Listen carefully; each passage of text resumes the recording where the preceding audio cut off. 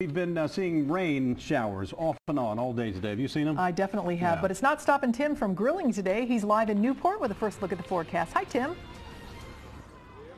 Hi, Cammie. Hi, Rob. Yeah, I think we're about done with the shower activity. I am over at Two Rivers apartment complex. It's for the elderly folks over here in Newport. And I'm telling you what, this is something that Newport should be very, very proud of.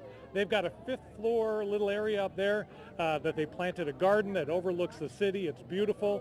All the apartments have bathrooms and full kitchens.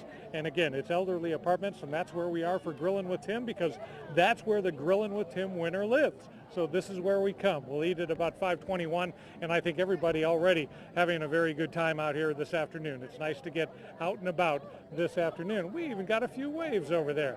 Take a look at live precision Doppler 12 HD, everybody. This is what we have going on.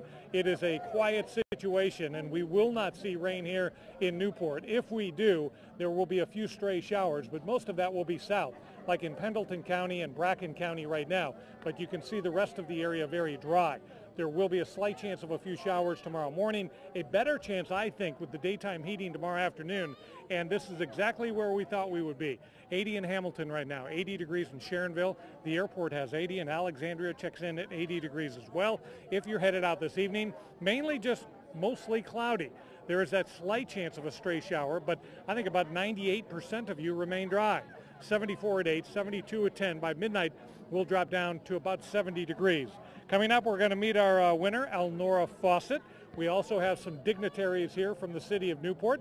We'll be talking about all that and, of course, eating at about 5:20. But now it's back to the news desk. Cammie, good to see you back. Good to have you back. Thank you, Tim. It's good to see you, too.